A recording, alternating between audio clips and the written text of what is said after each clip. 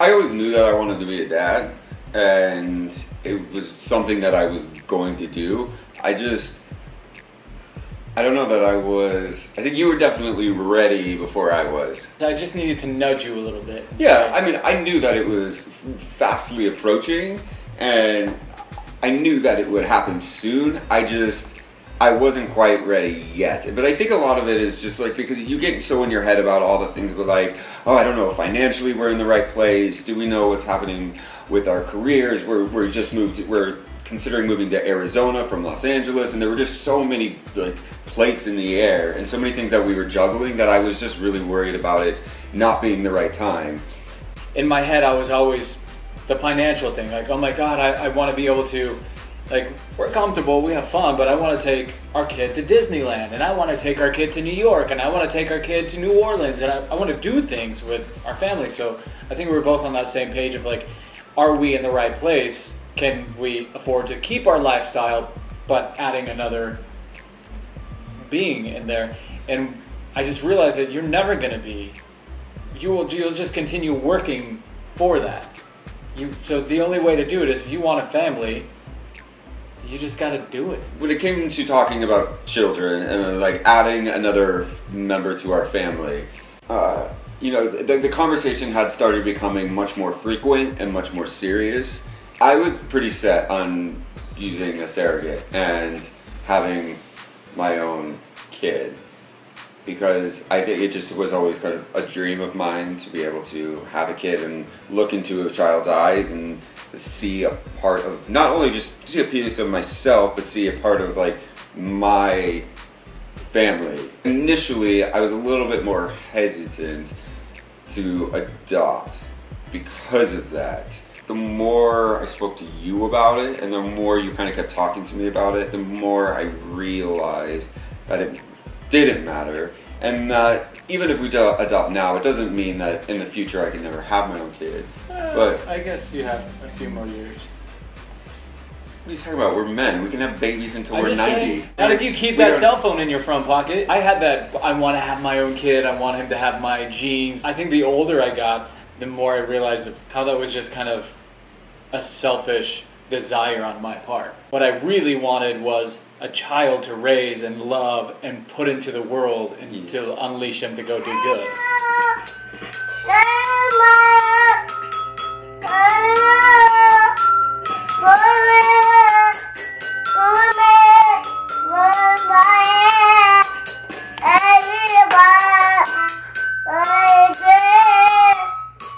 We decided that we were going to adopt. We ended up going through Arizona's Children's Association, which was an agency that was recommended to us by some friends.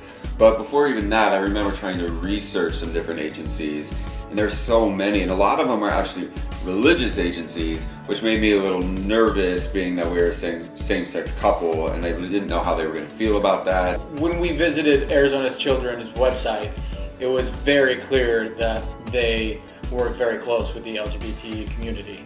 We were like, yeah, this is the place for us. And like consider going anywhere else. Yeah, because your first meeting too, they come to your house, and Grace, our girl Grace. So she came over, and it was like immediately such a wonderful experience dealing with her, and you could tell just how warm and how warm she was and how much she wanted to help us, that I think we knew immediately that that was the right fit for us. Yeah. You just kind of know when you get in a room like that they're your kind of people. Yeah, absolutely. But even the certification process, which initially sounded very daunting and a little overwhelming, I will say that I actually feel like I took a lot from that class, and I'm very, very happy that we took it. I think we would have been great fathers regardless, because I think innately like we're very nurturing and like, good with children, but I do feel like I learned a lot and I took a lot from it. One of the biggest things that I feel like I took from that class was just like I felt a lot more prepared going into parenthood. I know this is a very general comment, but I think that I did. I felt coming out of that class, I just felt much more prepared for a lot of situations that I hadn't necessarily thought through, like the reality of what it meant to have a kid and what to do in certain emergency situations, or what to react to, what to not overreact to. And I think just overall, I felt a lot more confident going into it, and felt a lot more confident that I would be able to handle any situation that was thrown at me. Until we got the call that we were getting a kid the next day. I mean, and then all that goes out the window, and you start panicking. And we were actually pretty specific about what we were looking for. They give you a long list of things that you can check of what you're open to, what you're not open to, age ranges, certain behaviors, but we were pretty specific that we were looking for young, and which is also a little bit trickier to get a baby that's open for adoption through the foster system. And we definitely wanted young. We would prefer a boy. We really wanted to have a boy. So Well, I wanted to have a boy first because I wanted him to look out for his little sister. If we have a sister. If we have a sister. We will. If/when. Anyway, so we were pretty specific about what we were looking for. So they had told us that it would probably be like 6 months to a year, like if even, it could be even longer than a year because of what we were looking for. We were very open, but we were very specific. I guess what we were mostly specific about was the age range, and that was what they told us was going to make it very difficult, because typically, and I don't know if it's the same in most states, but especially the state of Arizona, when the state will do anything they can to reunify the child with their parents. So, and that can be a very lengthy process. So if all the parents keep failing to meet the standards or step up to the plate, then finally the state will say, okay, this baby or this is up for adoption, and they always go first to any other family members. So now you're having to see if there's any aunts, uncles, grandparents, anybody that wants the child.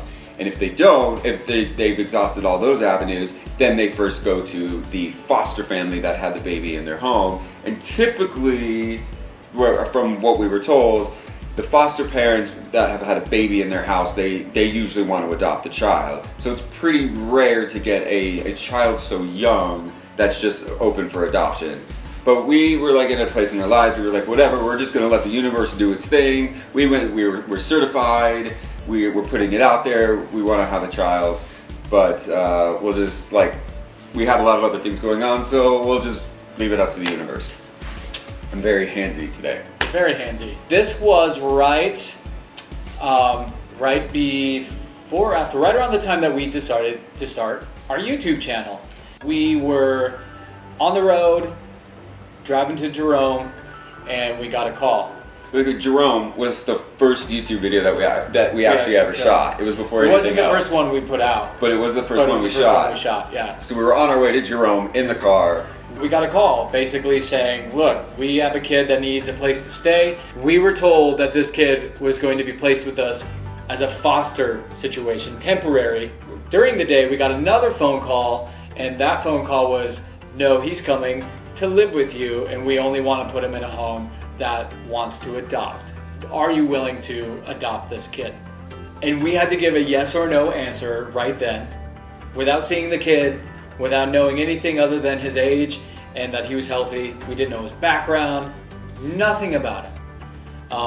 And so we basically looked at each other and we said, yeah. When we go to meet him, he's in the back seat of this minivan, and we both get out of the car, and me and Matt are like super nervous, and we start walking around the front of the car, and he's sitting in the back seat where you can see him through the windshield, and he looks up at us, and he just gets this big smile, and he smiles. The second we walked around that van and connected eyes with him, and he just burst into that giant smile, it was like immediately we had fallen in love with this kid. I went to go grab him.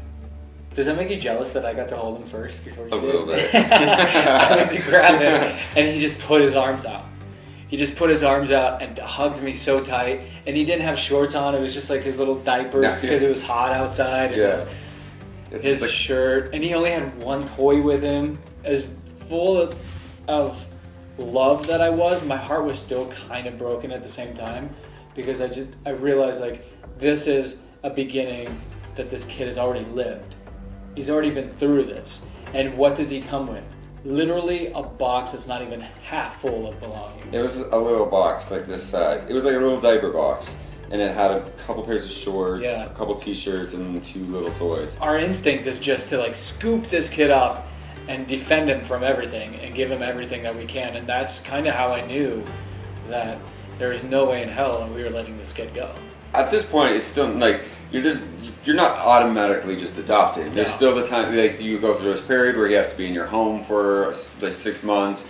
One of the things though that we haven't really talked about that was a big thing for us going through this adoption process was the legality of it all, being that we were a same-sex couple. Because initially when we came out of the certification process, it was right when gay marriage was legalized. So in Arizona. So the whole adoption, all the laws about adoptions were still very unclear and haven't really been addressed yet. So initially when we were going through it, they were saying that we were going to be able to adopt as a married couple and that we would both be the legal parents of our child. But then, of course, Arizona, like especially a lot of the conservatives, kind of stepped in and started fighting that. And so then all of a sudden it became, they kind of backtracked some of the laws and said that one of us would have to be a step parent, that only one of us would actually be able to legally adopt our kid. And the other person would essentially be like, after the process went through and we adopted, then the other parent can come on and adopt and be a step parent to the adopted kid. Yeah, basically. But we still both had to go through the process. We both still had to do everything. But one of us would still not be able to be the parent. We struggled with that for a while, and then luckily they overturned it. So by the time our certification was actually up or finished, completed, we were able to adopt our son. So we actually wanted to introduce you guys to some of our friends. They were the ones that referred us to Arizona's Children. They were the ones, that referred us to our agency. They were actually one of the first couples to be married in the state of Arizona. They brought the case against the state. So we want to share their story a little bit with you as well. They're our friends Kevin Patterson and David Patterson. I think both. I think David Patterson. So let's say, we're going to take you to meet our friends Kevin and David Patterson.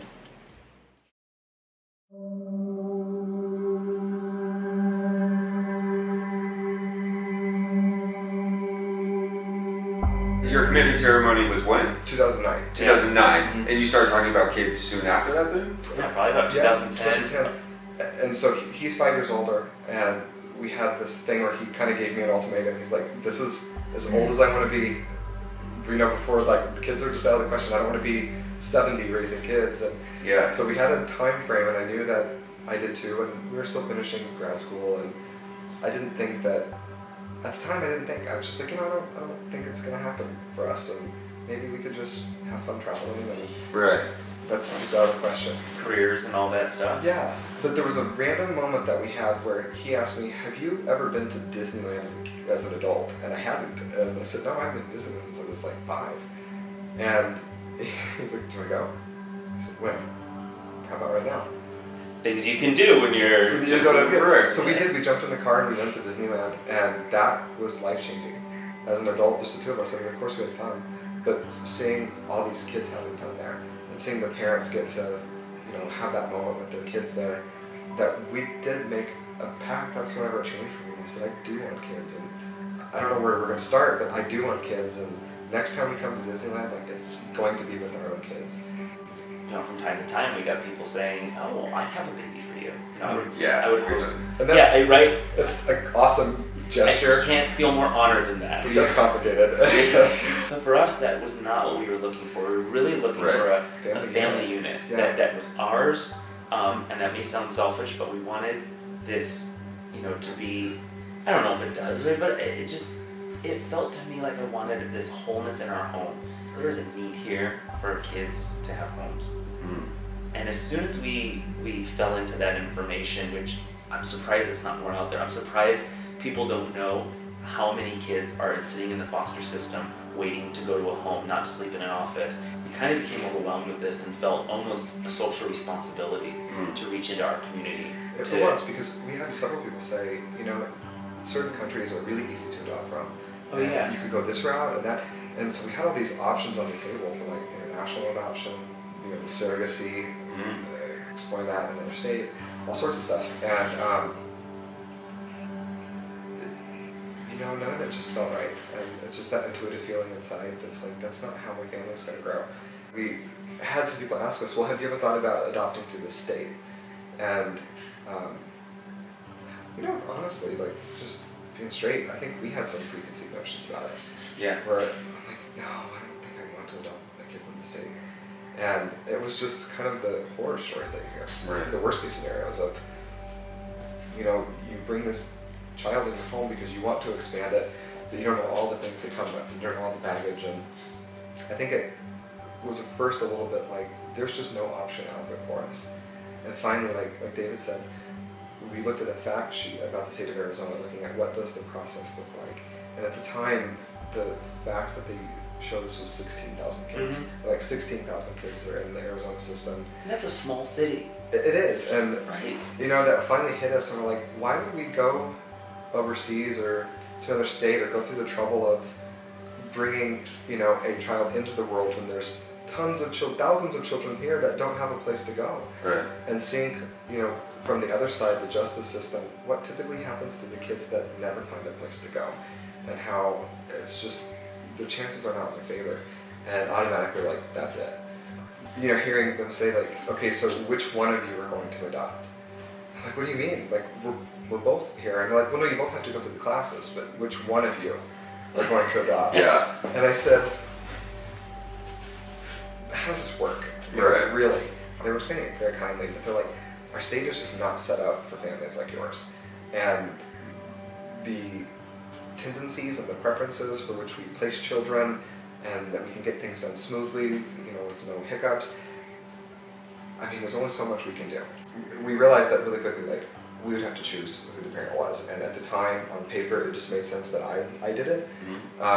So I went through the process as the parent, and he had to go through the process because they listed him as a eligible cohabitant. You basically have a roommate. Yeah, so he was the my roommate. 1950s, and I'm his roommate. Right. So we, at our final adoption hearing, which should be like the happiest day ever, right? The judge is like, oh my gosh, I'm so glad this worked. This is awesome. I'm happy for you guys.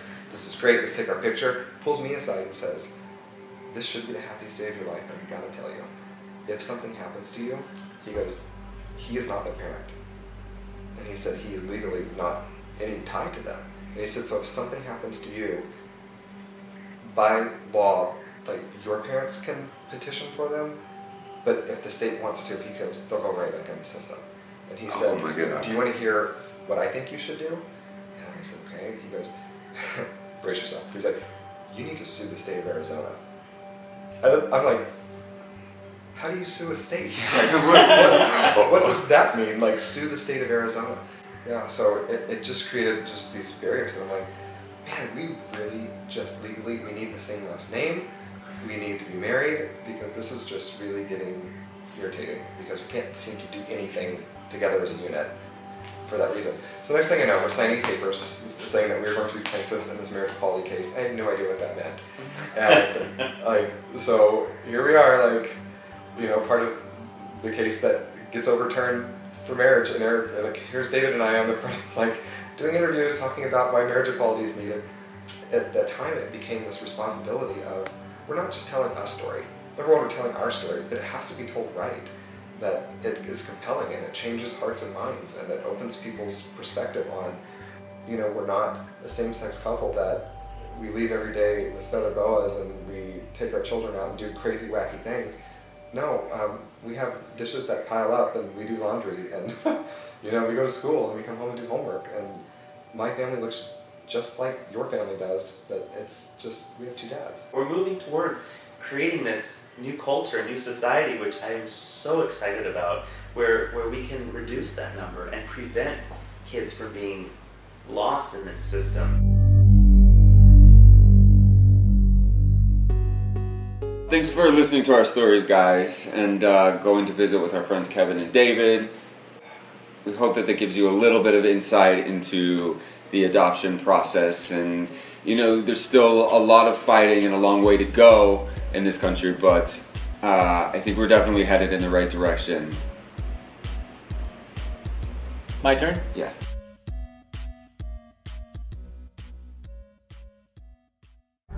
This is our nightly routine.